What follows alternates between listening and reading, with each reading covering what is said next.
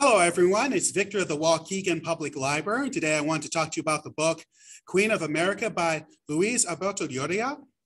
If the name of that author sounds familiar to you, he also wrote Into the Beautiful North, which was a lovely story.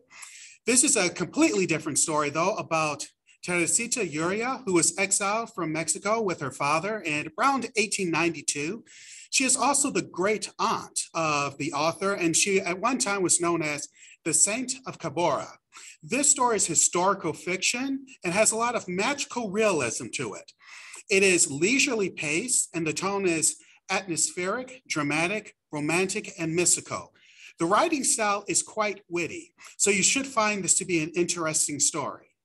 Teresita is pursued by assassins, so she and her father have to keep moving around.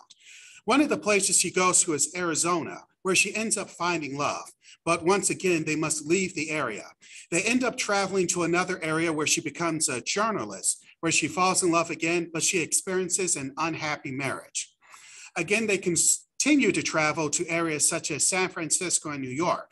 However, in those places, there are shady organizations that try to exploit her.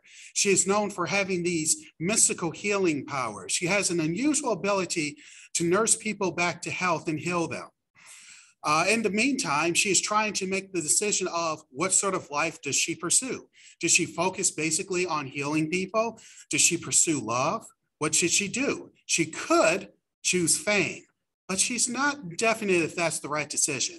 If you're interested in reading this book or some other books, please come to the Waukegan Public Library, where we are open Monday through Friday from 10 a.m. to 7 p.m. and on weekends from 10 a.m. until 3 p.m.